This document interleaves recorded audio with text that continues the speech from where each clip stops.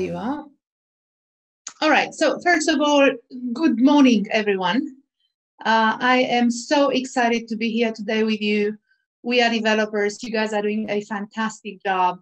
We are partnering on this for a number of years now, and I couldn't be happier to join this audience because I know you have the best audience in the world. And doing this virtually from home, as you can see in my background here, is a lot of fun. I'm also incredibly happy to have Isabell, who also I know for a couple of years now.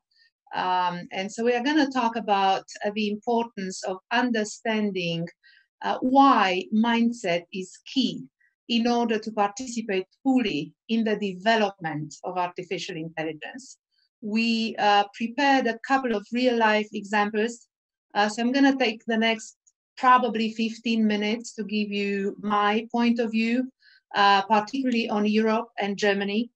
And then Isabell will talk about her very hands-on experience with artificial intelligence. And then I think you guys will open for questions. So we'll be here for you and can't wait for that interaction. Now, you can see my slides, right? Okay. So what I would like to start with, as you see on this image, is that Europe, I made Europe bigger than the other pictures on purpose, right? Because in a way, Europe has a great opportunity to match the development along with USA and China. But we need to ramp up the efforts. And most importantly, we have to activate a new mindset in order to be successful in artificial intelligence, a mindset that allows for innovation without fear. And I call it humanize. The human should be at the center. You've heard this many times, but I want to show you a little bit on how to think about artificial intelligence in the new normal world, because this world is changing. We can debate how much the post-COVID world will really change our day-to-day habits, but clearly it's going to change our mindsets. And clearly we're going to talk about how to make new processes more digital than what we've had before. And that's basically what artificial intelligence can support. So we've heard this headline of the global AI race a lot over the last few years. So the question for me was really, is there a race in AI, and should there be one? And I think we have split views on this one, because you'll see on one side, there are some alarmists that are claiming that Europe is losing this race to the US and China. Then other people think it can't and shouldn't be a race because artificial intelligence has no end. It continually evolves. And as we know, it started in the 50s. It's nothing new.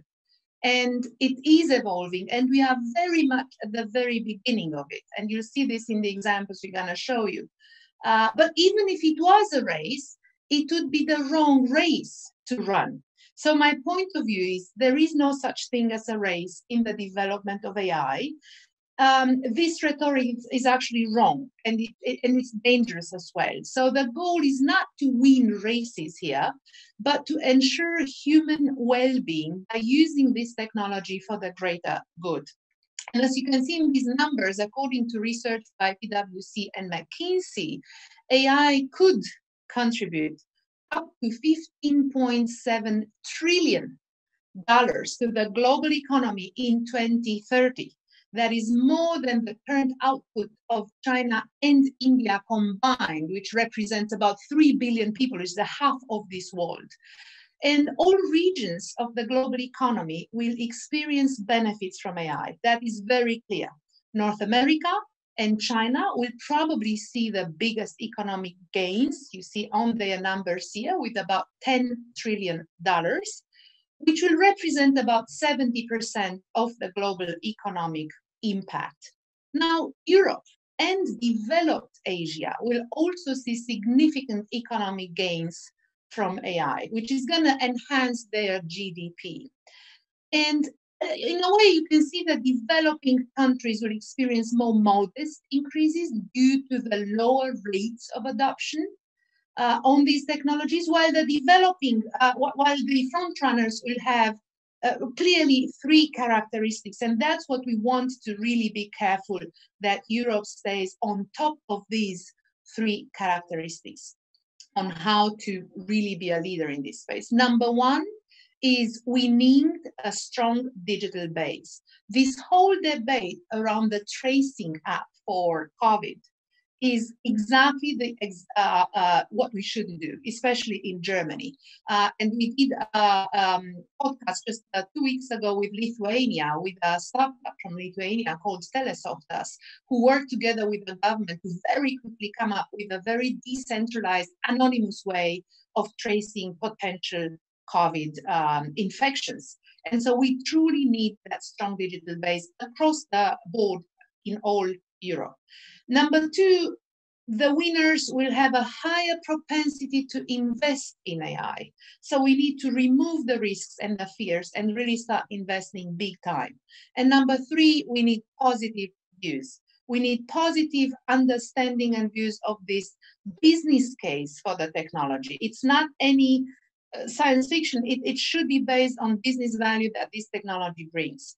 And so in this new era, it is all about collaboration and co-creations. That's why you see WeAreDevelopers, we see Women in AI, and you see Miss AI and Humanize collaborate together. In a way, we actually do similar things, but we collaborate and we co-create for the greater good.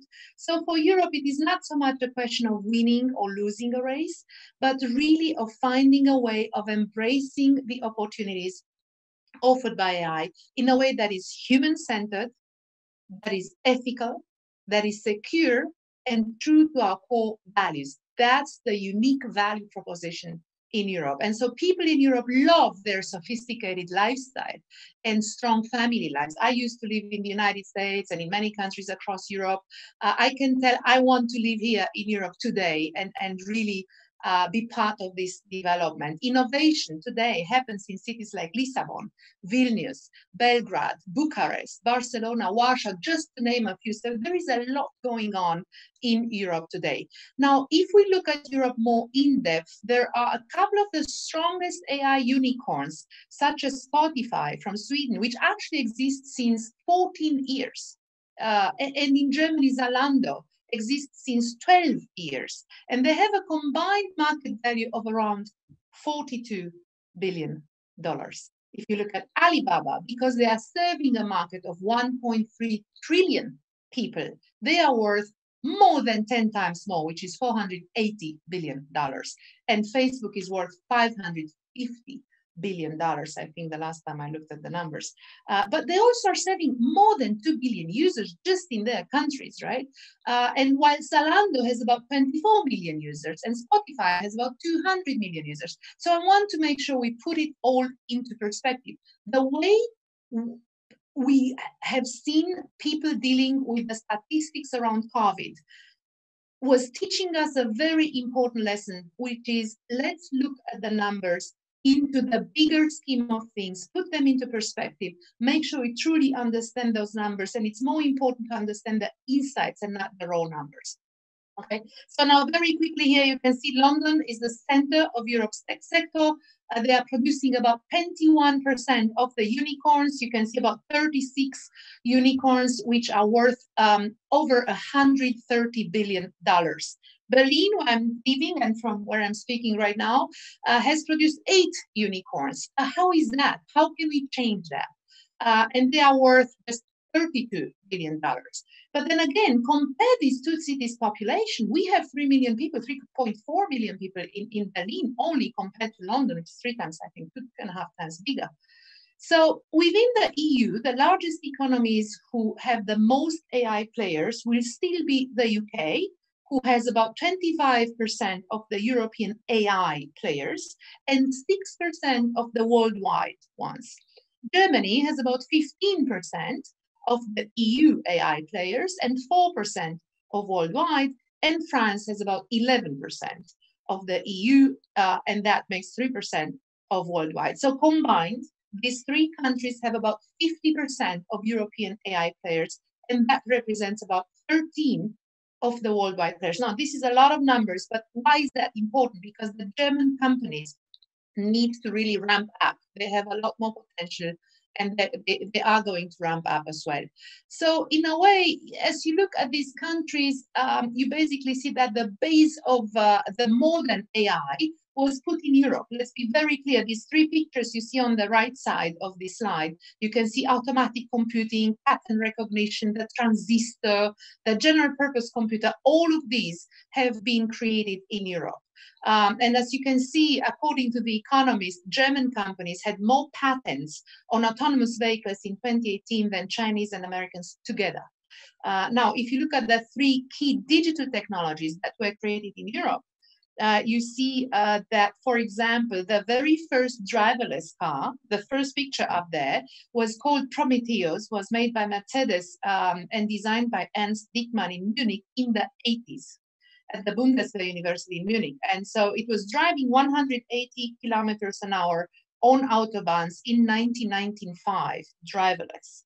Deep learning was created by the French researcher Ian LeCun in 1983. Now he works and lives in the US, but he's a French guy.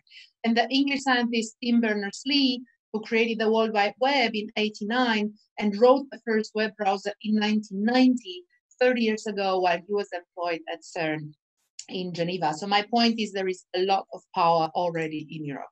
The adoption rate here, as you can see, there is a lot of going on in the robot process automation, a lot going on in machine learning. And as you can see, even autonomous vehicles is now developing a little bit faster. Now, if you look at, this is in German, but I will very quickly translate for you. In 2019, last year, artificial intelligence was at stake in Germany with a turnover of around 221 billion euros, of which 45 billion euros was in automobile production alone. And you'll see more from Isabell on the real life, what people do in many areas. Consumer goods even represented 26 billion. And if you look at the very last one on the chart, even media, the media sector, radio, had an impact of 6.5 billion. So clearly AI pays off. And you see the investments here, which country gets most investment. It's really interesting to see that in about 2 years ago, 2018, we had $273 million. And then it's really growing steadily every year. And in Germany, we saw that we had 218 new startups funded last year. So that is why Germany has a great potential, but it's still behind Great Britain and behind France. And also in terms of its investment, Germany is not getting enough investment. So this is a big call, which I'm not the first one, not the only one, and not the last one to say we absolutely need to increase investment volume in Germany. But we also should look at the fact that it doubled compared to 2018. You see here a few of the key cities in Germany. We have about 102 AI startups in Berlin, and then in Munich we have 50, and in Hamburg we have 17. These are the big clusters in Germany. About 30% of these AI startups are focusing on all industries, and about 1.2 billion were invested by VCs and M&As, merger and acquisitions. It's still a small number, but I want you to see that there is big potential, and also there is a big potential in terms of sales potential out of this market. Now I'd like to give you a quick taste of some of the most successful AI startups in Germany. This slide shows a lot of them, but I put a couple of arrows you can see on the chatbot and customer interaction, on the cross-industry consulting, and also on the infotainment. I want to give you just 3 examples today. One is Parlamind, which is an AI for customer service representatives. So they are using the latest research results in natural language processes and machine learning to analyze incoming customer communication. And then they manage and answer independently. So that chatbot is basically managing the answers independently. And that means this AI AI works very well integrated with their human colleagues, just as another member of the customer service team. They have great experience with that. Look into that if you want to know more. There is Tawny, which is a TAWNY. It's what we call, what they call emotion AI. It is a system in which intelligent things adapt to human emotion in order to be more efficient, to be more healthy and safer. And this is a huge potential also for the retail space. And finally, Neres is basically a search engine that finds products and objects in images and videos in less than a second. So it's hugely, really quick. And it's a visual search engine that aggregates top-notch algorithms with this incredible matching speed and quality. Just three very diverse solutions. And I want to show you that when we speak about AI, we spark these new ideas and thinking. But what else do we need to have to be leading in AI? And as we started this talk, I was speaking about mindset.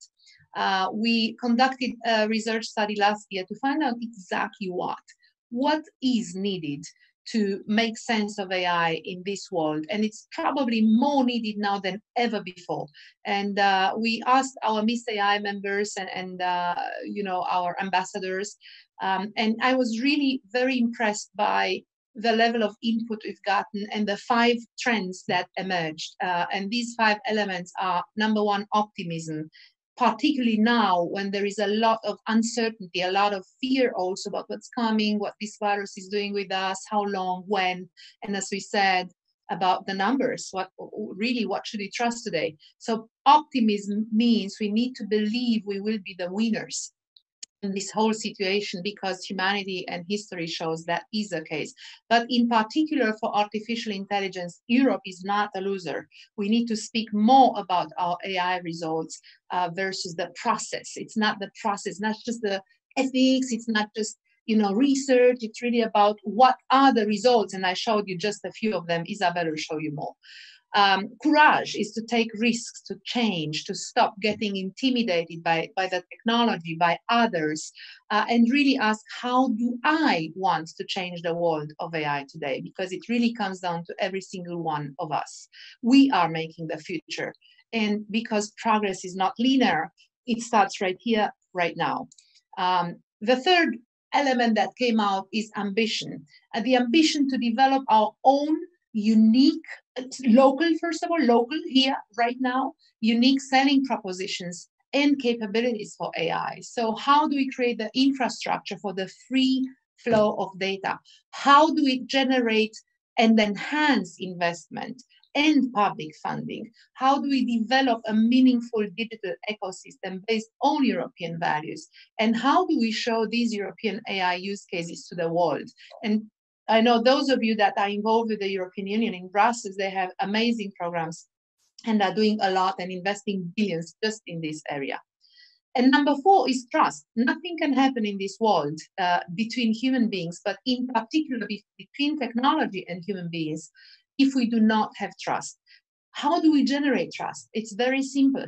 We need to educate the entire population on the AI benefits and shortcomings, the limitations, the opportunities and challenges. We need to show both sides of the coin, and we need to create innovative ways of regulating and scaling down outdated rules that inhibit innovation. And we have plenty of those.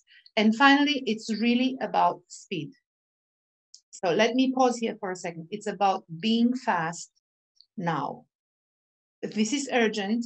We need to be thoughtful, but we really need to activate politics, businesses, nonprofits, education sector, researchers, all together to collaborate to create our solutions quickly. And while the technology is progressing rapidly, we know that the diversity of those designing the algorithms is not yet there. And maybe that's why you have 2 women here speaking on behalf of diversity and inclusion. I want to tell you 22% of the ITC professionals globally, 22% are female, less than 5% are female in AI. that is limiting our innovative capacity. So what I'm saying is it's not about gender diversity, it's about all sorts of diversity. And we need men and women together in high tech and in business, not just men pushing for men or men pushing for women or women pushing for women.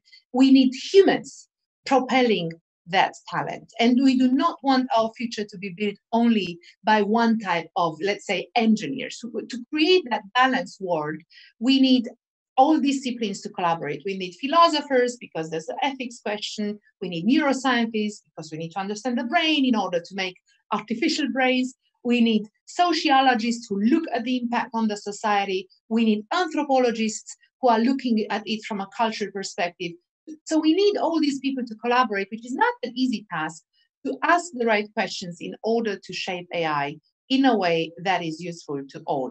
And so AI is both a gift and a responsibility. And so what we need for my part is I feel really accountable that we are here to help companies and people understand AI, how to use it and how to make it more transparent, more inclusive, more diverse, and more accountable. These are very key. And how to, that's a very, very big question.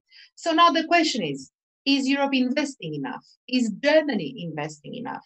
The answer is no. Will all European Union countries or European countries have a strong AI strategy soon? Probably, but still no. The Corona times showed us clearly we have a lot more to do.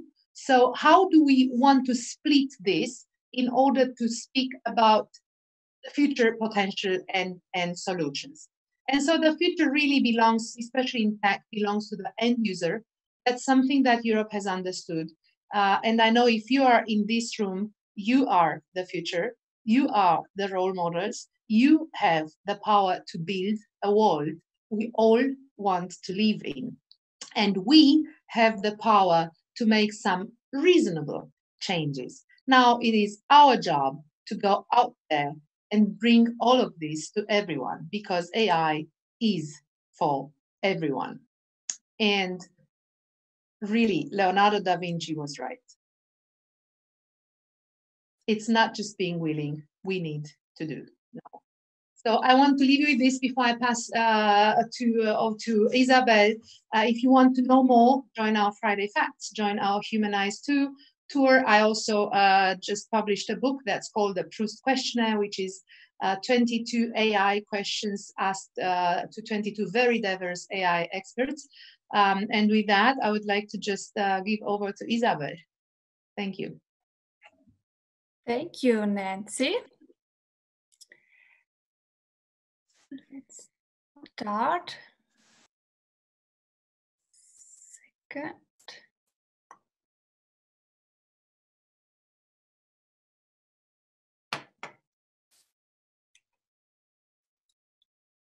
So, Nancy, thank you very much. This is a great foundation later on for the Q&A session, especially like how does it change the speed before Corona and after, why it's important that we really invest and focus in AI solutions.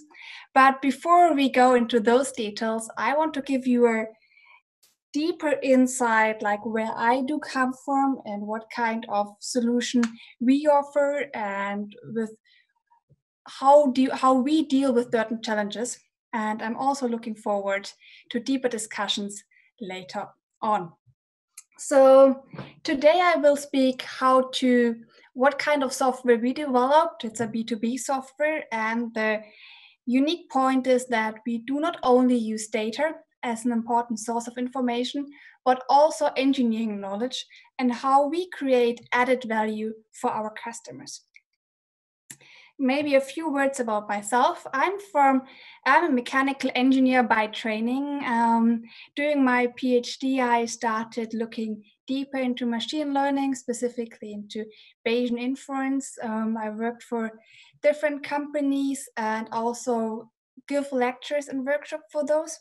And besides this, I live in Munich in Bavaria, and I love swimming, hiking, sailing, and being outdoor. So I want to give you a first overview. I know most of you are familiar with this, but for those who are coming more from a business point of view, AI is often a bit confusing. There are many AI suppliers, which leads to an intransparent picture. And also, people do not really know what kind of solution they should include in their business. And one key point for our customers is to find the right use cases and the right solutions for their setup. And most of you are probably familiar with state-of-the-art AI solution, specifically in the area of text, speech, and picture recognition.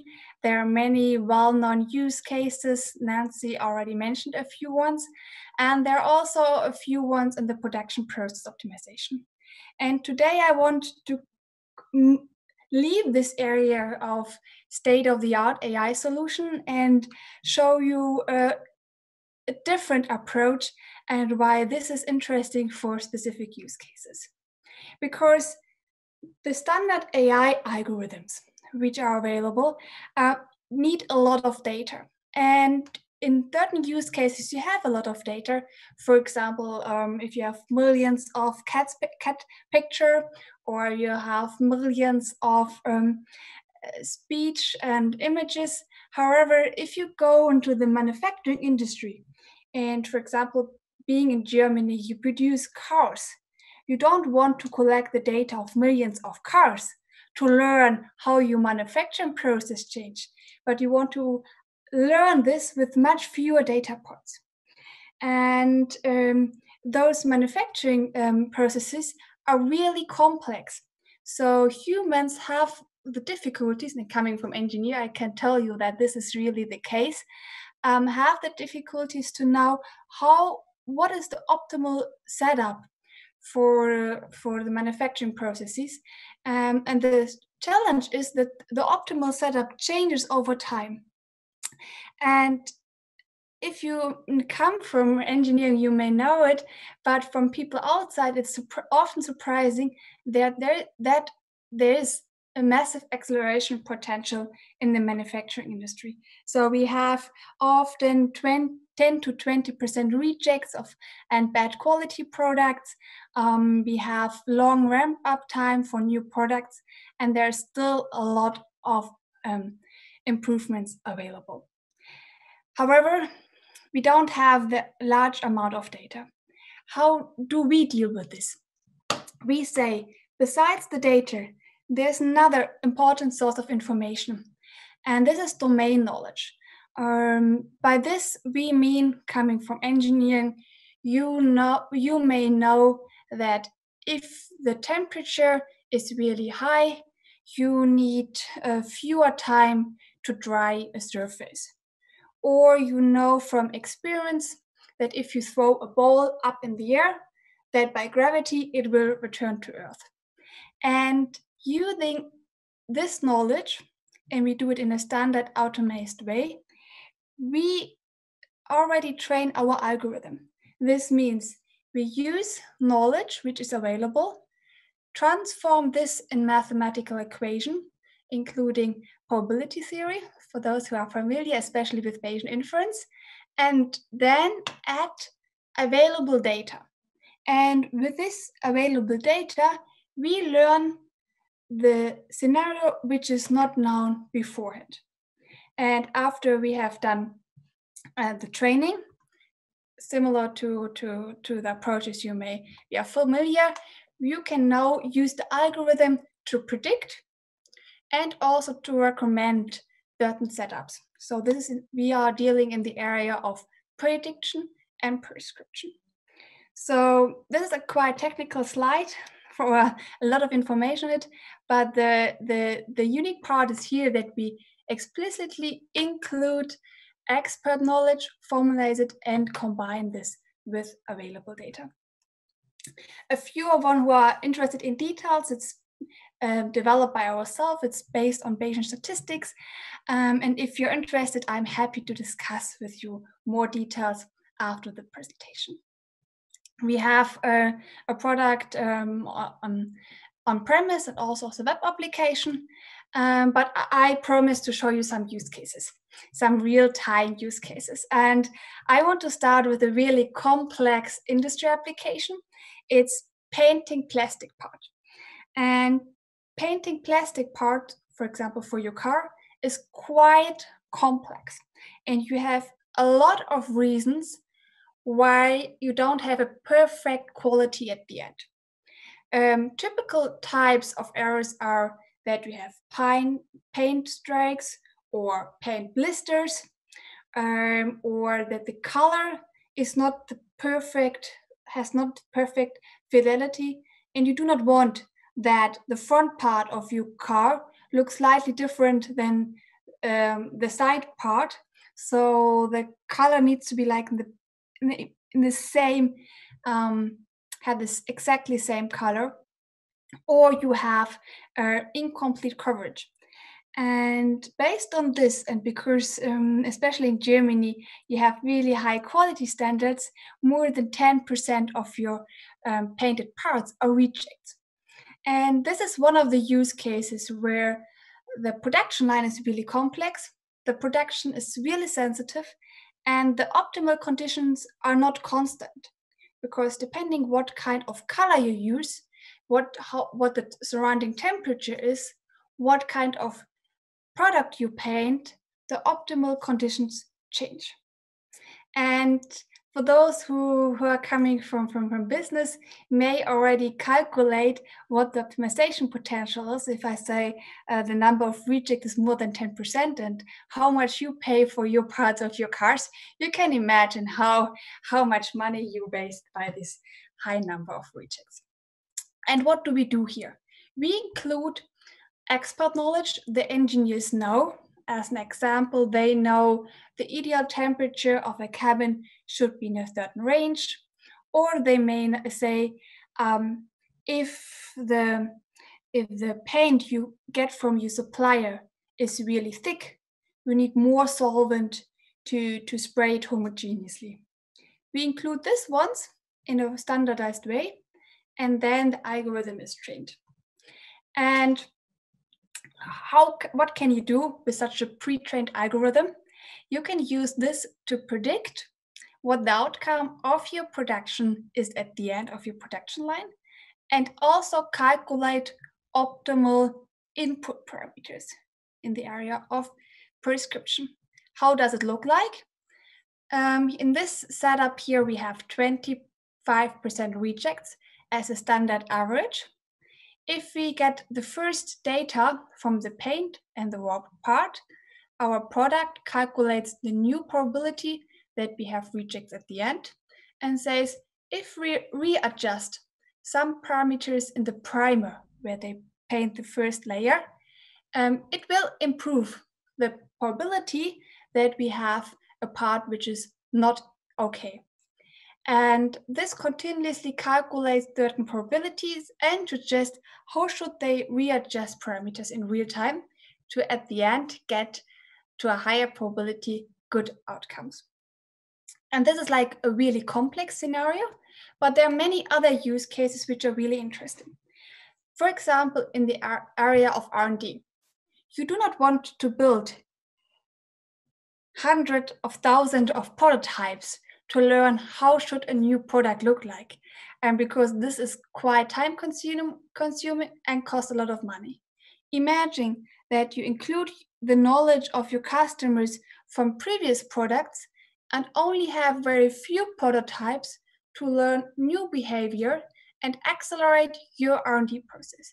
So we did a project in this area, and if I have more time, I'm happy to tell you more about this. So R&D is also a really interesting area. I gave you already an example in the area of production with painting plastic parts. And another use case is more in the area of machine learning is that if you produce a product for an end customer, for example, a robot, you want that the end customer gets support how to readjust his robot based on changing surrounding conditions. So if you have an AI solution which learns how it should be readjusted, the end customers can produce much faster, more precise, using less material consumption. So this is also really interesting to do things in this area. And this is how we set up use cases before Corona, and we can discuss later on in the Q&A sessions how does it change. So in the past, we had 3 steps how to lead our customers to include AI products. The first one is a really simple project called Proof of Value, where we show with very few data and very limited expert knowledge what can we predict with our software algorithm. After this, we lead the discussion for the proof of concept, like what is the IT infrastructure we need. This depends from customer to customer. What kind of additional data do we need to really make the model more precise? And after we have done this, we have a good foundation to include our AI product. So this helped us to really lead customers to do their first steps using AI products and include it in their production, in their R&D process, or also in their products.